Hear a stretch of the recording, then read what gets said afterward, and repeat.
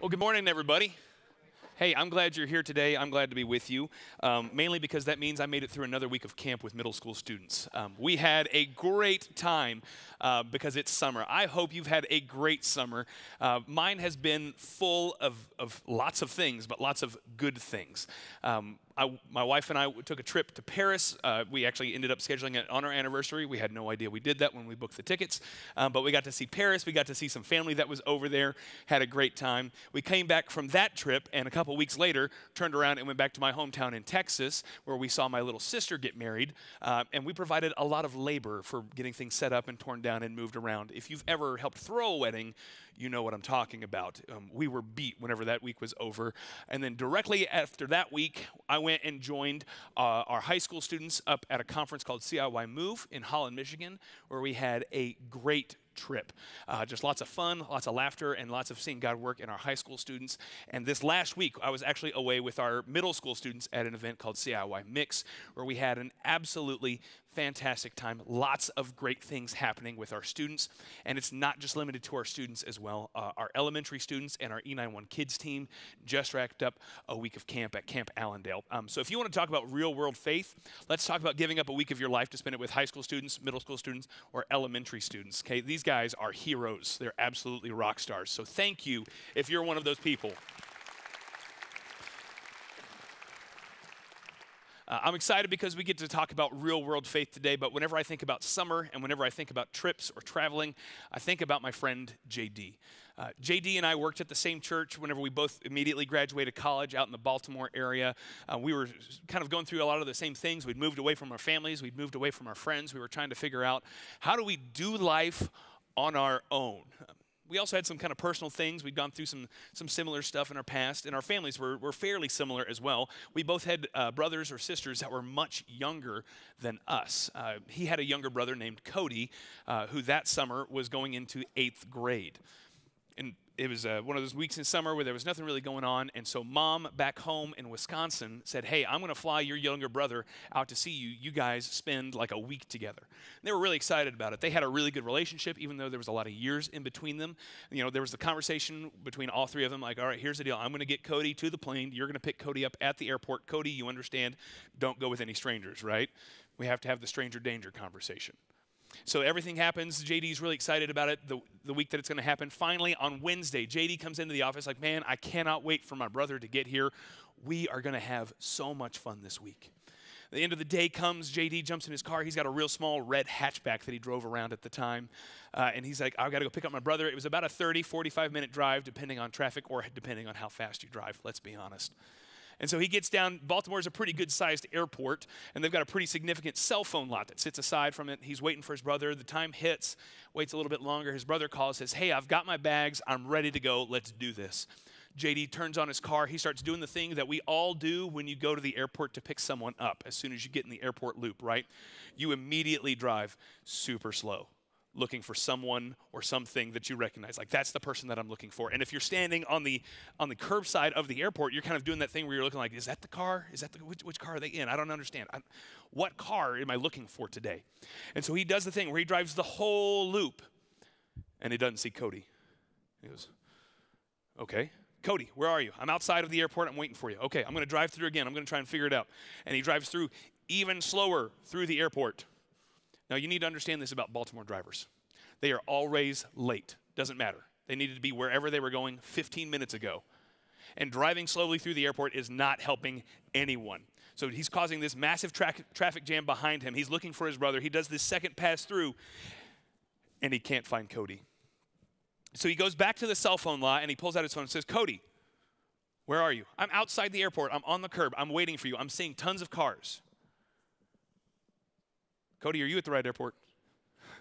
Yes, I'm at the right airport. It says BWI. It's Baltimore, right? Okay. JD, are you at the right airport? Yes, I'm at the right airport. I know what I'm doing. It takes 30 minutes of conversation. He says, Cody, whenever you got your stuff, whenever you got off the plane, got your stuff, what did you do?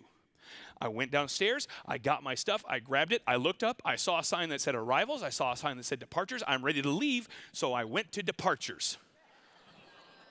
Cody, come on, man. Come on. Little brother was upstairs. JD's downstairs trying to drive through. They are so close to one another. but they ended up missing each other for a long, long time. Sometimes it feels like that happens to me. Sometimes it feels like I am so close to the thing that I want. I am so close to the thing that I'm trying to get, but still I'm somehow so far away. I still miss it. If you're a high school student or a middle school student, maybe this past year you made a deal with your parents. You said, I'm going to have an 85 average in all of my classes at the end of this year. So you've worked hard. The report cards came out at Christmas. You're like, okay, I'm doing all right, but I've got to pull that math grade up just a little bit right here. And spring break comes and you look at the report card and you go, all right, I got to pull my grade up just a little bit more. And then that final check comes through. And you realize that in the grade book you have an 84.4. You're like, come on. You go to the teacher, you beg, can you just round it up a little bit? Nope. Sometimes we're so close, but we're so far away. Sometimes you wake up in the morning and you feel like, you know what, I'm going to clean this whole house. By the time my spouse comes home from work today, this place will be clean. And you start off and you've got all the energy in the world. You've got the playlist playing through the house. You're ready to go. You're making a giant mess as you pull out all the cleaning supplies, but that doesn't matter because you're cleaning, and so you're going to get to it eventually. And it finally comes, you look down and you're like, I am beat. I am worn out. It's 4:30. It's 5:30. Whenever your spouse or your partner comes home, and you walk through the house one last time and you turn the corner, and for me, it's usually the bathroom. Oh no, I forgot the bathroom. Or maybe you forget the kitchen, and there's just dishes everywhere, and you hear the garage door go up at that moment. You were so close, but it doesn't matter. You still missed it. Maybe you've been chasing a certain sales goal. Maybe you've been chasing a certain quota at work. And you say, listen, I'm just going to put my head down for a little bit right here. I'm going to push through, and I'm going to get it, and then we're just going to be able to sit for a little bit. And maybe you actually accomplished it. Maybe you got to that spot. You're like, I hit the number that I wanted to hit. This is great news. But then all of a sudden, your supervisor comes to you and says, hey, we really loved what you did this last month. Can you do that every month? And you go, I thought I was just pushing for a little bit, but now this is the standard? And this is not the goal that I wanted. This is not what I thought I was chasing after. Whenever we go on a trip with our students, whether it's See How I Move or Mix, or we do a weekend trip just with our students, we kind of ask them, hey, why do you think you're here? Some of them, the number one answer that we hear from our students is, man, I just wanted to spend time with my friends. Man, that's awesome. Sometimes we get the answer from students, hey, I didn't know I was coming until mom said pack a bag, and she just dropped me off. But if we drill down a little bit, sometimes we find the answer where a student says, listen, I want to be closer to God. I just want to be closer to God in everything that I do. This is something that we feel like. So what we end up doing in our own lives, whenever we feel this problem, whenever we feel this tension, I want to be closer to God. What we end up doing is we end up filling our calendars. We end up filling our schedules. We put reminder after reminder in our phone. Say, all right, I'm going to overload myself so that at the end, I will be closer to God. I'm in 15 Bible studies. I'm in 5 small groups. I don't sleep, but I'm closer to God at the end of it. Sometimes we just end up setting ourselves up for failure. A couple years ago, there was a guy, his name is John Acuff. He wrote a book called Finish. John is a guy who loves Jesus. This is not a book about following or loving Jesus. It's about reaching and setting goals that you can actually accomplish. And he partnered up with a PhD student who was doing some research. And they would do all these different interviews, and they would say, all right, hey, what's the goal that you're trying to do in your life? And they'd hear goals from all over the place. But especially what they noticed, somebody would say, hey, I want to run a 5K. I want to run a half marathon. I want to run a marathon.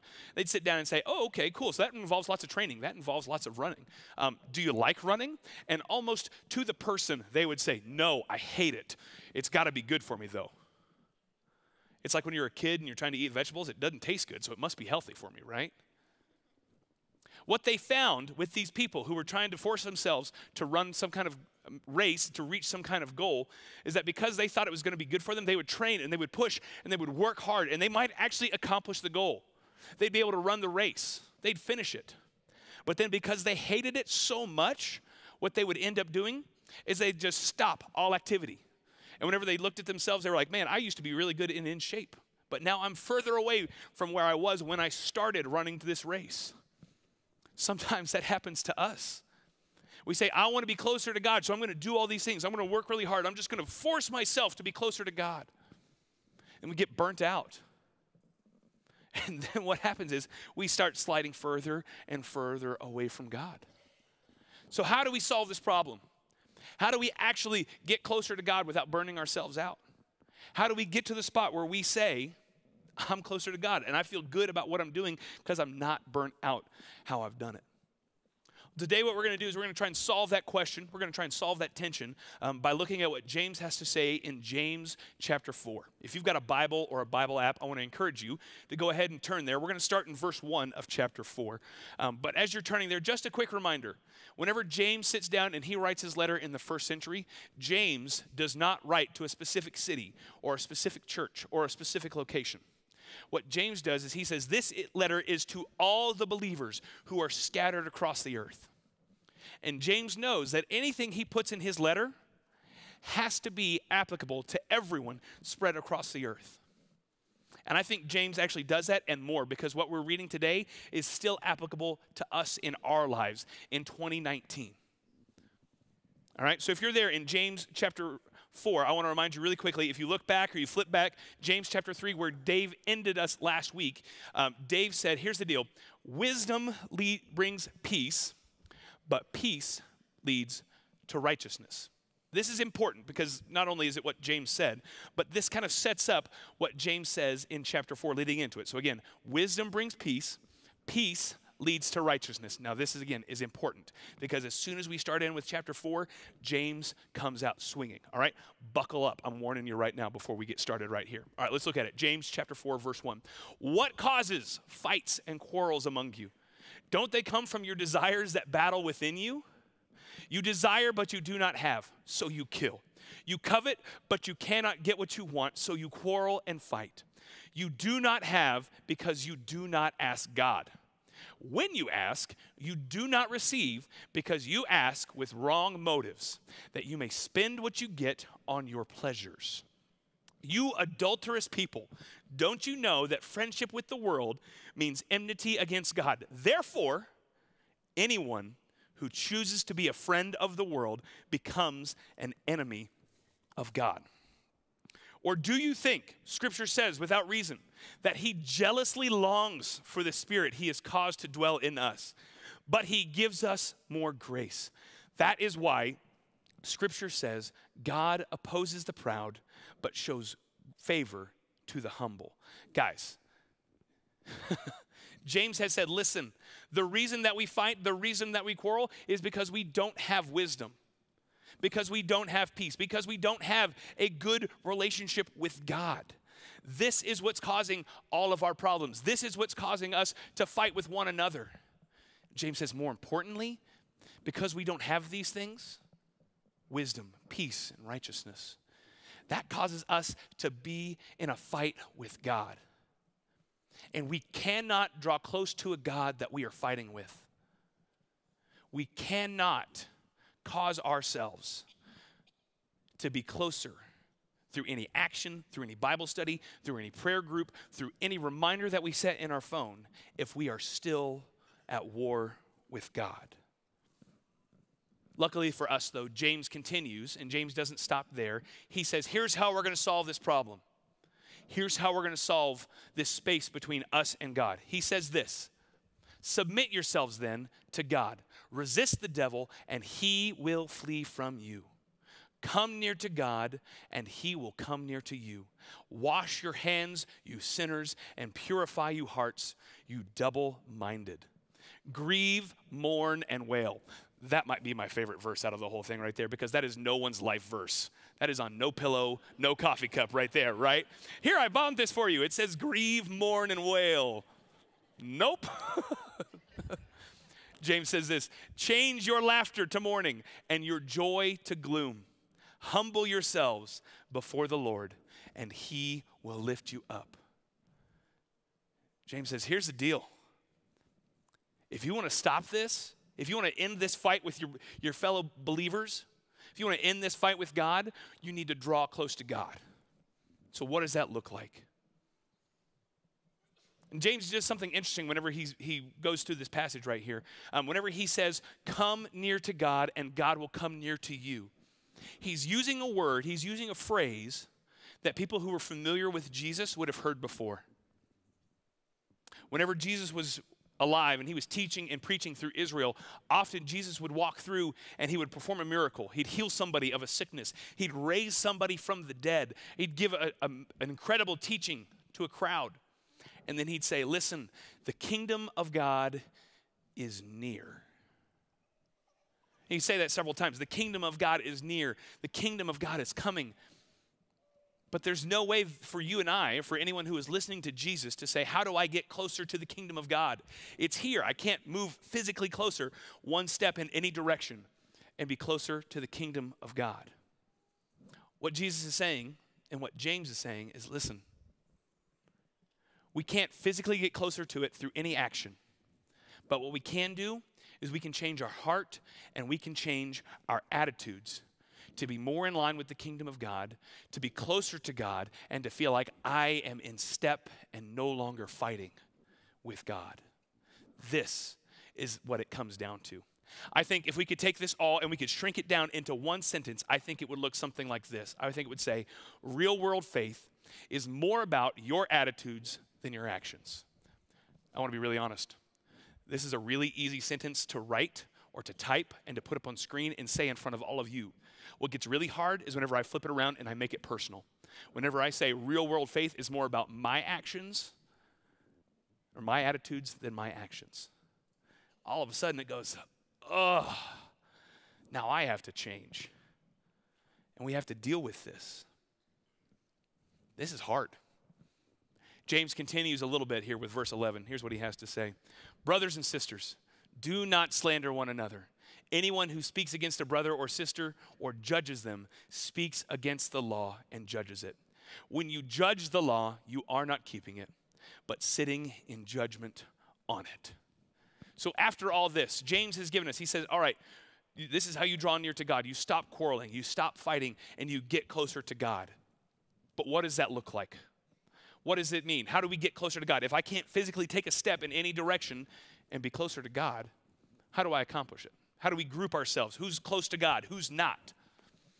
I owe this next little bit to a friend named Nathan. Nathan taught me this probably 4 or 5 years ago, and it has stuck with me ever since. And it's a way that we kind of classify things or classify people in really any field. The first kind of way that we would classify something is what's called a bounded set, and it looks like this. Okay, in a bounded set, you see right here, there's the center dot, and there's an outside circle right here. Now, in a bounded set, what this means is anything or anyone who is inside this circle right here is in. They are good to go. Anybody outside right here doesn't matter, doesn't count. They are not on the in. So somebody can be sitting all the way right here, the last pixel before you hit that black line right there, they're still considered in. They're still considered good. If somebody could come from all the way over here and they could end up right next to that line, but they'd still be considered out.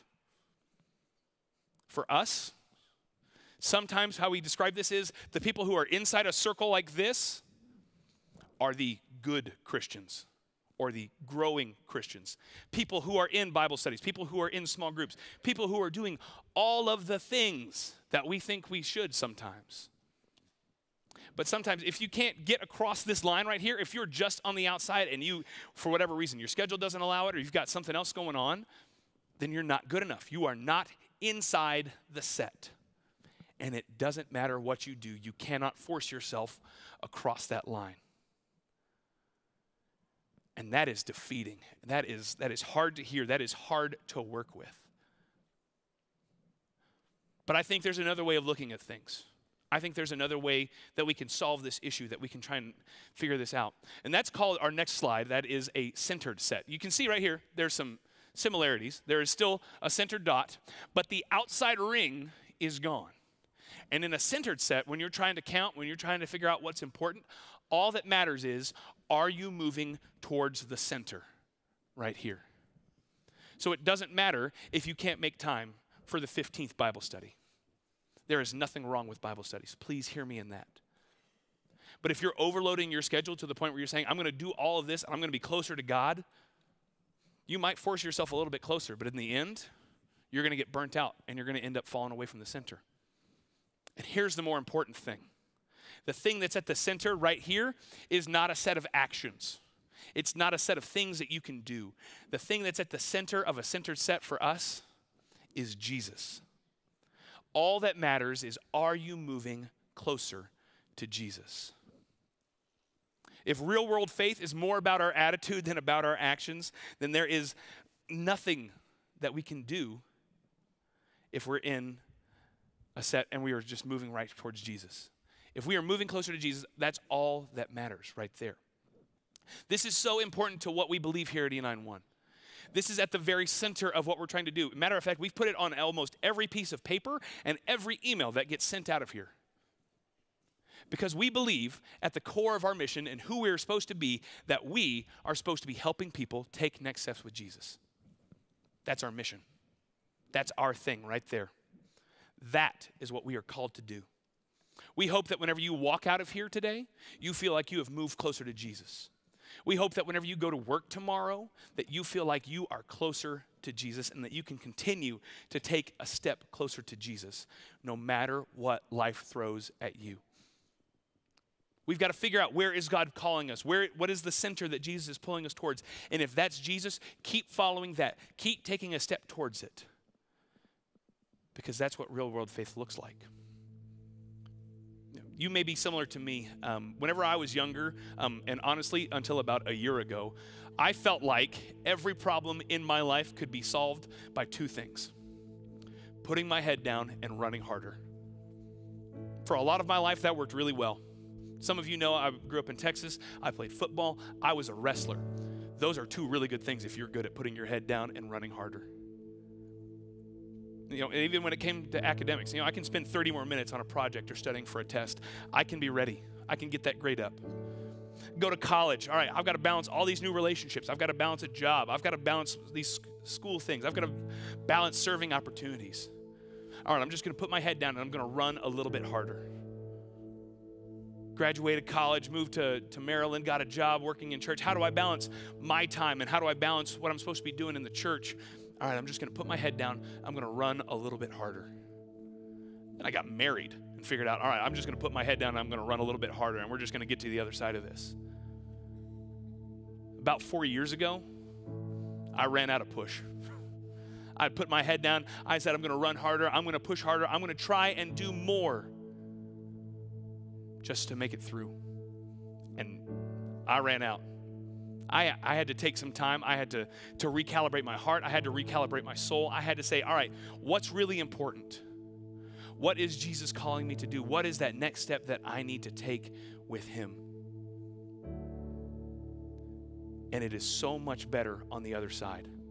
I hope that this week you have a moment to just recalibrate your heart, to recalibrate your soul, and just say, what do I really need to be focusing on? Where do I need to take my next step with Jesus? Because when we do, that's a kind of real world faith that the world notices. Let's pray together. Jesus, thank you for today. Thank you for allowing us to gather together, to sing, to meet friends, and to open your word. God, I ask this morning that you would show every one of us if there's something we need to stop doing or if there's something we need to start doing, to just take a step closer to you. God, will you show us how to end the fights with one another, how to end the fights with you, and to be back where you call us to be. It's in your name that we pray.